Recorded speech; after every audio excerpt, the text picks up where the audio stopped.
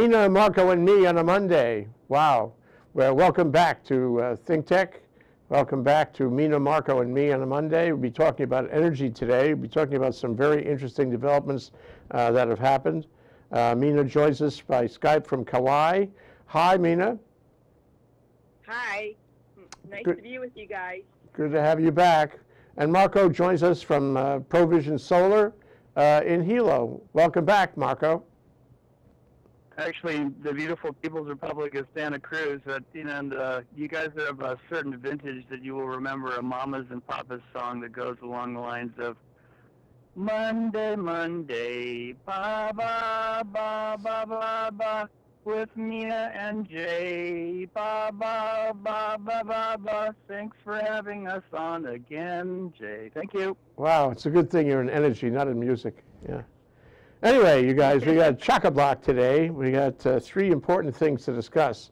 And the first was the ruling that came down last week from the PUC, the Public Utilities Commission, which after, what, 7 months, 8 months, they have made a decision about the PSIP, the Power Supply Improvement Plan that was submitted by Hawaiian Electric last year. So, Marco, how about reporting on that? I'd be happy to, Jay. So just to kind of bring everybody to the same page, this has been about a 3.5, 4-year process and project. What I'll call the proto PSIP, the proto PSIP, was really the last Integrated Resource Plan, or IRP, which was submitted by the companies Hiko, Helco, Miko back in 2013. And that morphed to what was the first Power Supply Improvement Plan submitted to the Commission August 2014, and that was deemed to be inadequate by the Commission. They came up with the next rev, the next iteration, and submitted it April 2016, and that was deemed to be inadequate by the Commission.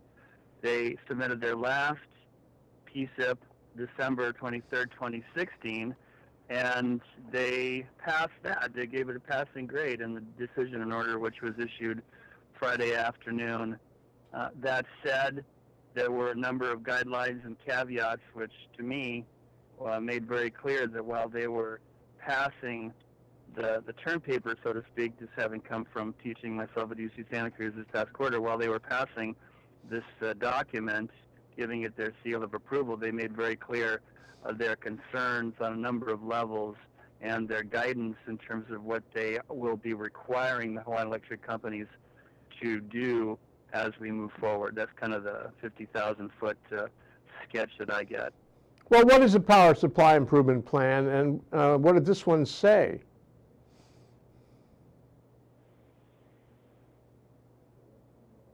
You're talking about the actual PSIP, which was submitted back in December? Yeah. Well, I mean, it was a very long document. My recollection is clocked in somewhere under 2,000 pages, so I'm not going to try to characterize a document of that length in just a few minutes, but their focus in their executive summary, HECO's focus was on the near term, which they were asked to do by the Commission in previous guidance, the near term being the present 2017 to 2021. And Hawaiian Electric did a better job, according to the Commission's DNO, focusing on the near term in the next 4 or 5 years. And one of the things that was mentioned in this DNO on Friday is that the ambitiousness of the near-term plans of Hawaiian Electric over the next 4 or 5 years is truly rather stunning.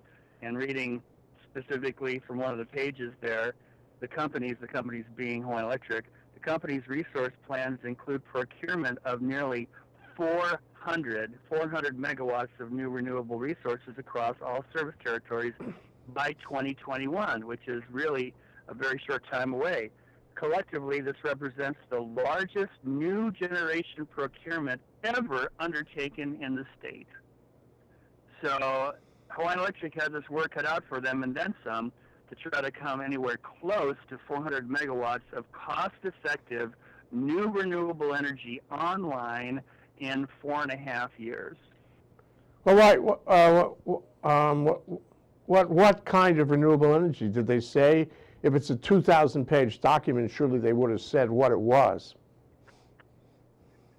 Well, in the executive summary of the last PSIP, they provide data, and I don't have that right in front of me, Jay, but they provide numbers for each of the 5 islands that they serve in terms of X number of megawatts of wind, X megawatts of utility scale solar, X megawatts of demand response, X megawatts of coming from other sources as well. Again, I don't have all that memorized, but that's, if you add up all those from rooftop solar on the micro level to utility scale, it comes up to 400 megawatts worth of additional generation, which is, as they put, represents the largest effort at new procurement in such a short period of time. And one of the focuses one of my main takeaways from this decision order, and this just leaps out at me in a number of places, is the focus of the Commission on cost containment, and their concern that, according to the PSIF, the cost of electricity over the next 5 and 10 years across the Hawaiian Electric service territories is going to go up significantly. And it's clear, again, my takeaway is that is a principal source of concern and discussion for the Commission.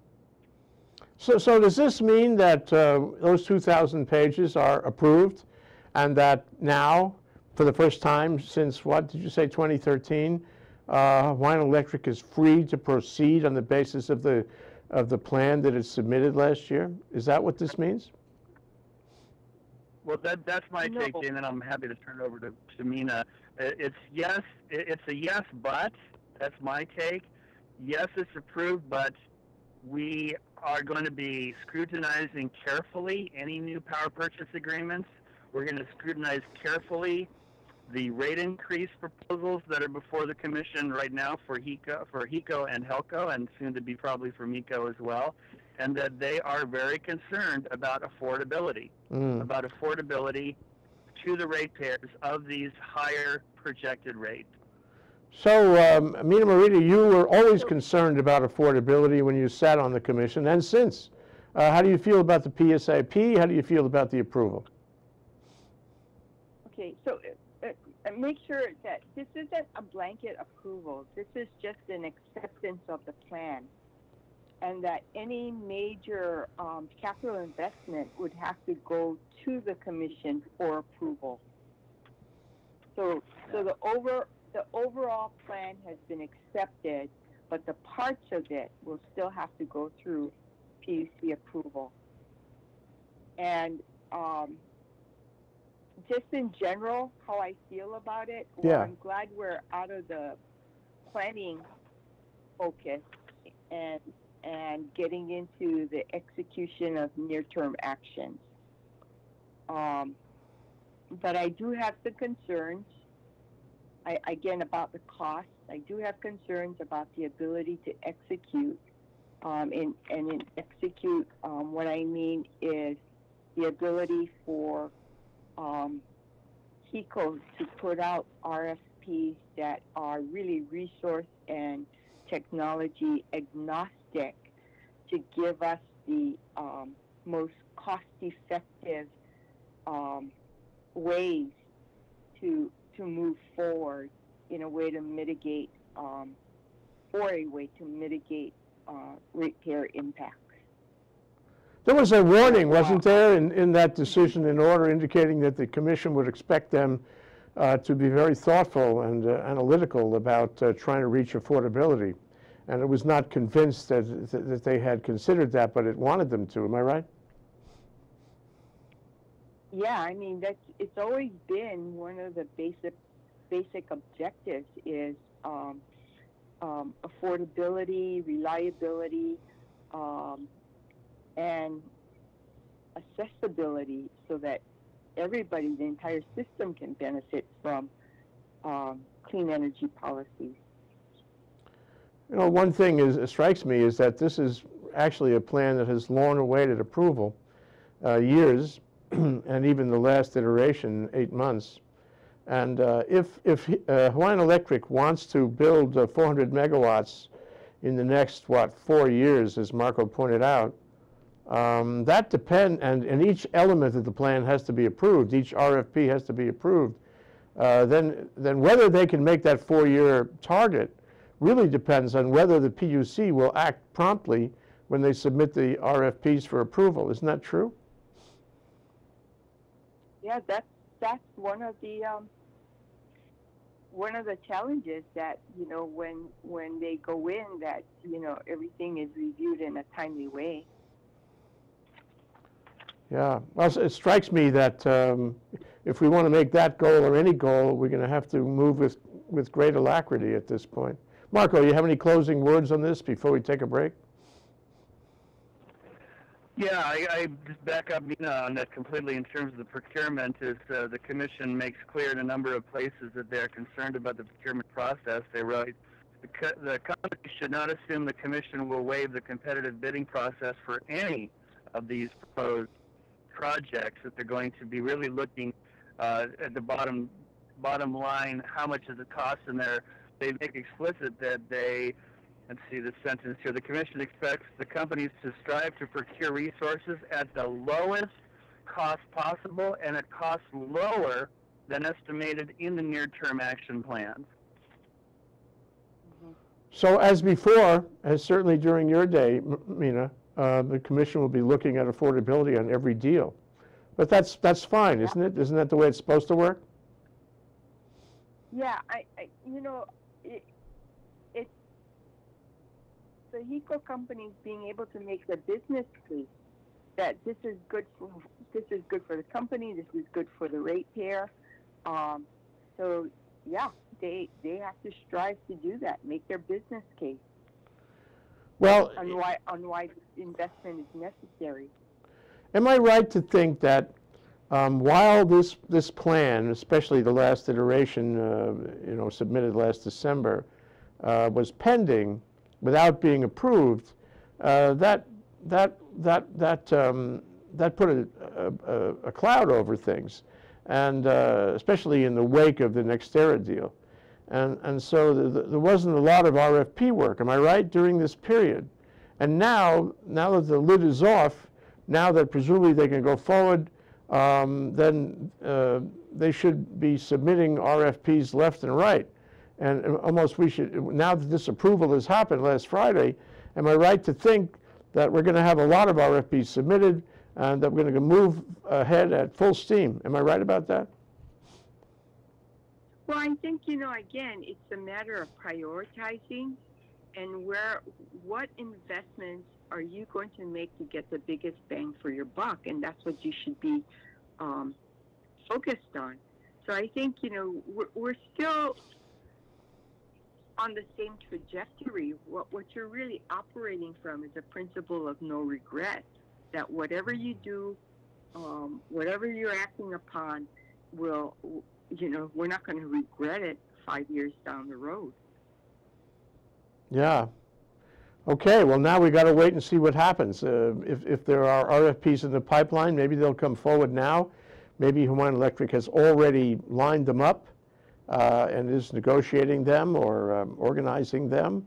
And we should expect to see more soon, don't you think? Yeah, I would think so. One of my concerns right now is how does this all get reconciled in actually what's already on the table. Yeah. Okay, when we come back from this break, we will discuss that very thing, and one of the things on the table is Hohanua, and when we come back from this break, we'll talk about that and how that's doing and will do here on Mina, Marco, and me on a Monday. We'll be right back.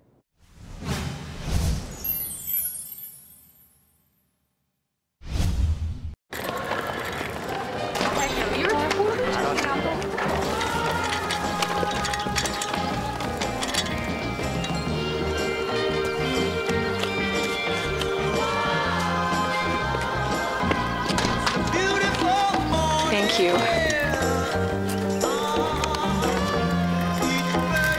Kindness. Pass it on. A message from the Foundation for a Better Life.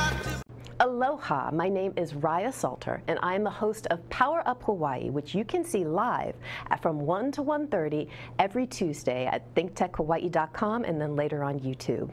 I am an energy attorney, clean energy advocate, and community outreach specialist, and on Power Up Hawaii, we come together to talk about how can Hawaii walk towards a clean, renewable, and just energy future. To do that, we talk to stakeholders all over the spectrum, from clean energy technology folks to community groups, to politicians, to regulators, to the utility. So please join us Tuesdays at 1 o'clock for Power Up Hawaii.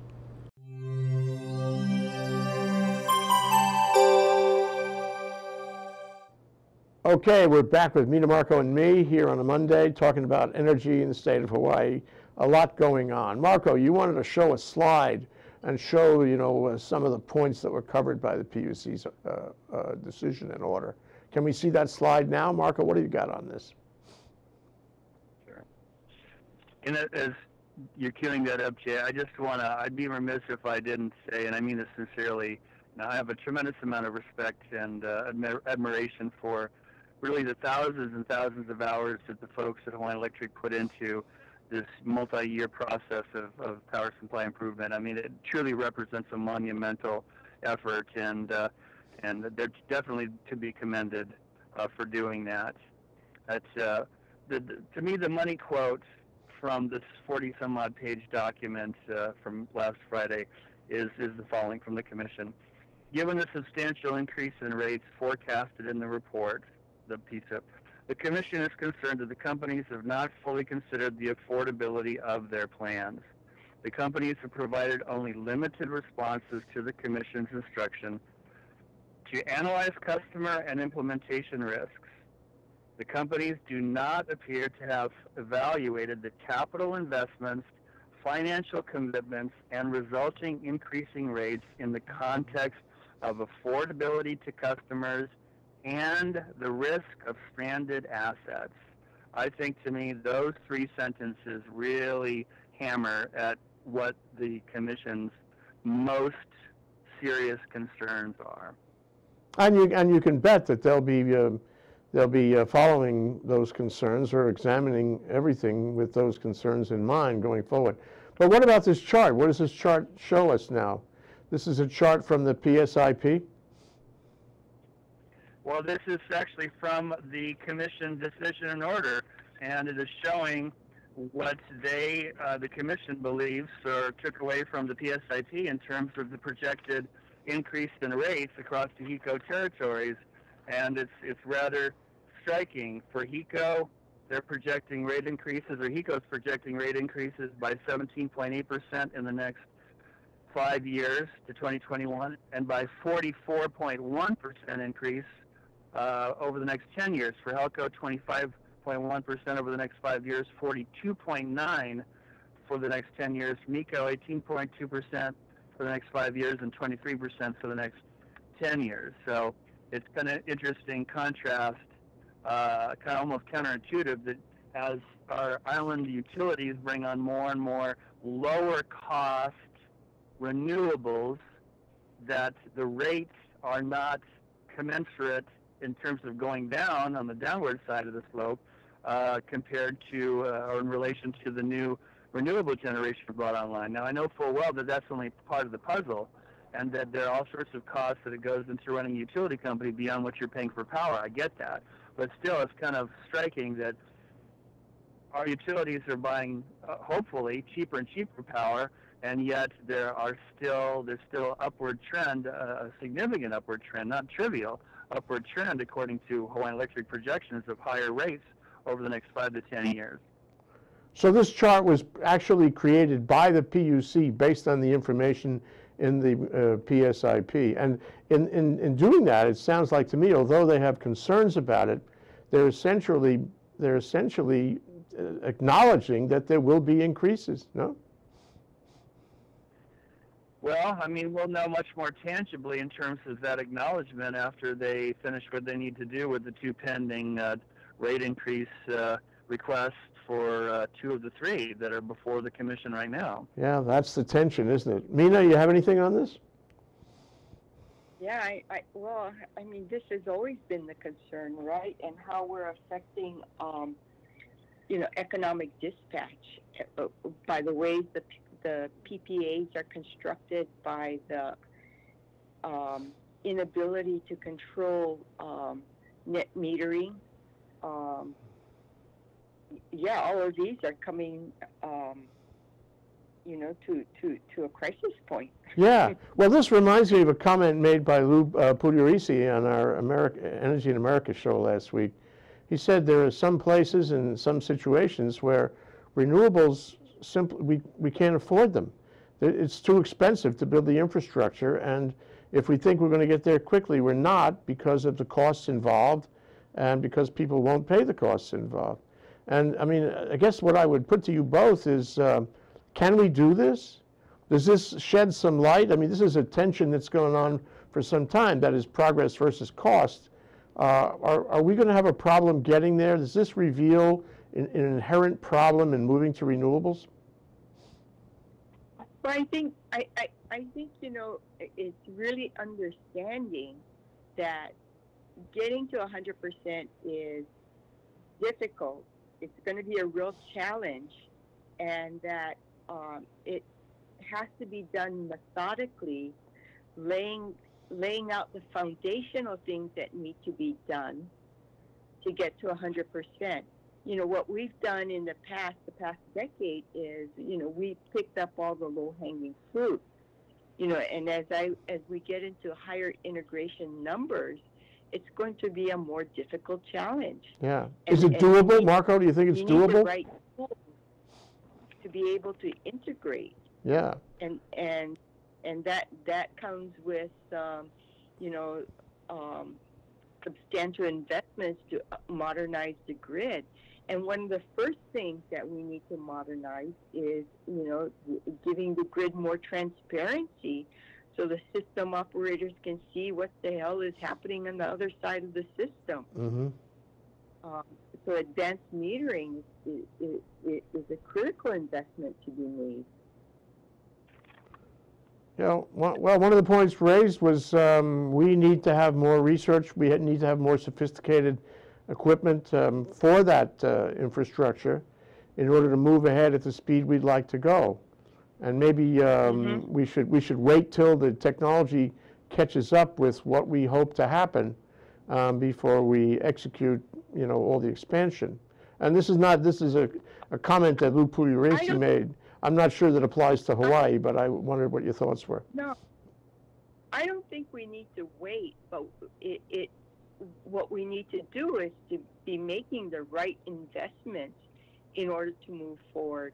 And one of the investments that's critical here is flexible generators, and flexible generators that can run with the most efficient fuel that complement renewable energy. Marco, you got anything more on this? We move forward with this major roadblock on keep telling ourselves no fossil fuel generators. It's not going to be done affordably. Mm-hmm. Okay, well, we only have a few minutes left. Let's talk about Honua and where that fits in the picture of development of renewables, the PUC's view of things, and cost. What's happening with Honua? So this is a power plant that is not in operation at this point, a Pepekeo, Hamakua Coast of the Big Island. It used to burn coal back in Hilo Coast Power Company days long ago. It has been, there's an attempt to revivify it by a company called Honua based on the mainland, and it would be burning, assuming it were to get a regulatory approval, it would be burning biomass in the form of trees grown on the Big Island. There is a power purchase agreement pending before the Commission right now.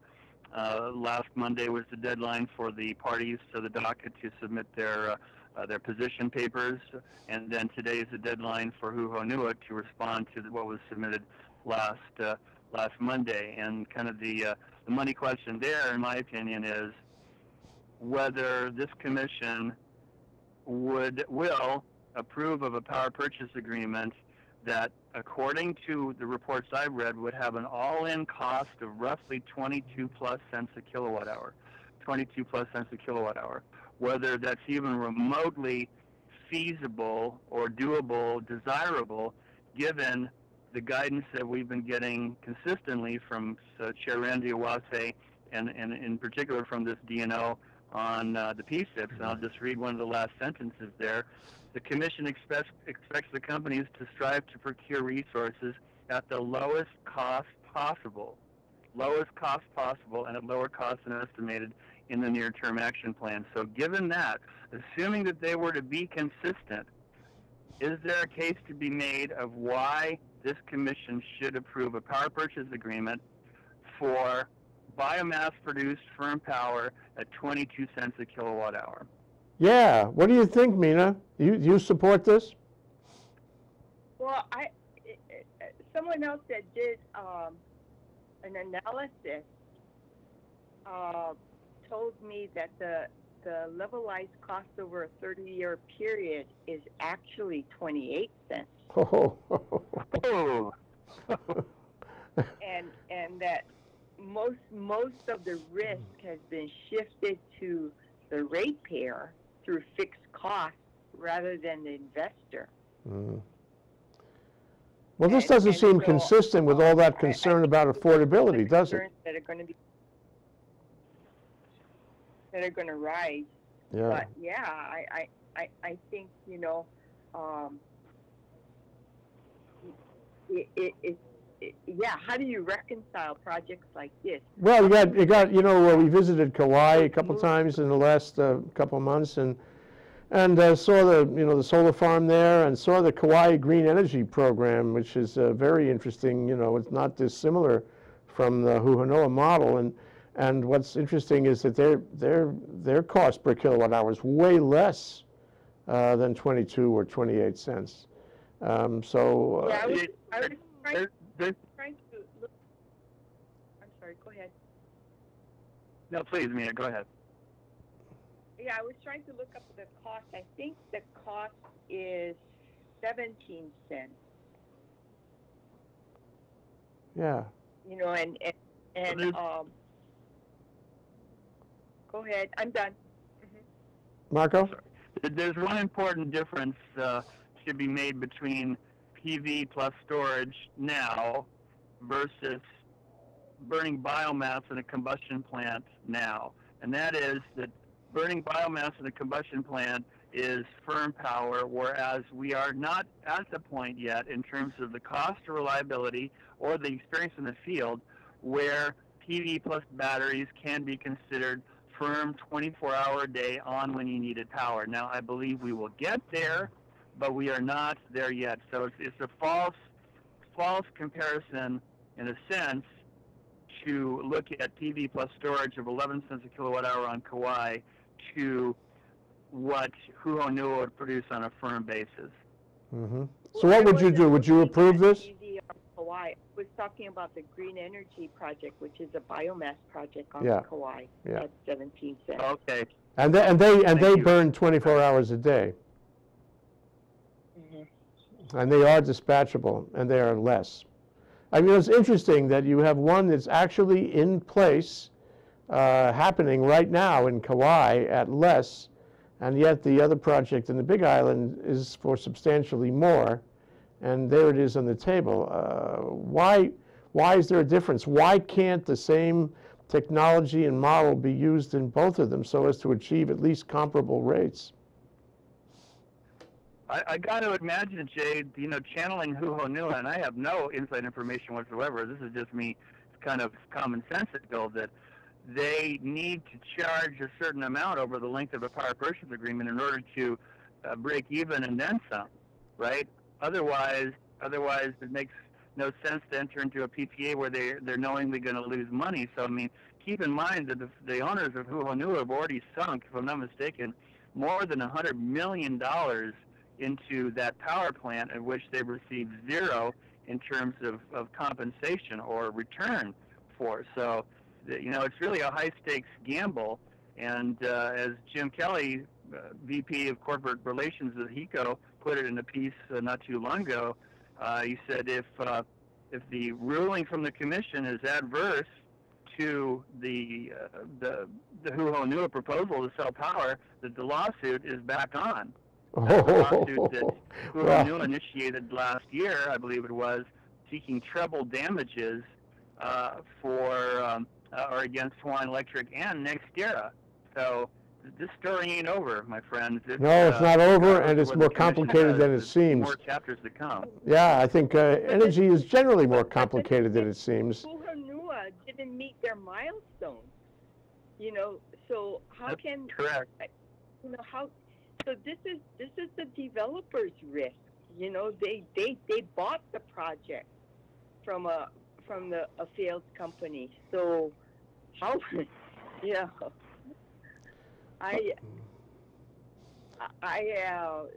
You know, why should the ratepayer be stuck for a bad investment if that's what it comes down to? Well, there you have it, and we'll have to follow this later. I'm sure we will. I'm sure it's not over. As Marco says, it's not over. So thank you very much, Mina Morita, Marco Mangelsdorf, for joining us again on Mina Morita and me on Energy on Monday. And we'll do this again in 2 weeks' time. I look forward to more. We didn't cover all we wanted, but there's a lot more to cover next time. Thank you both.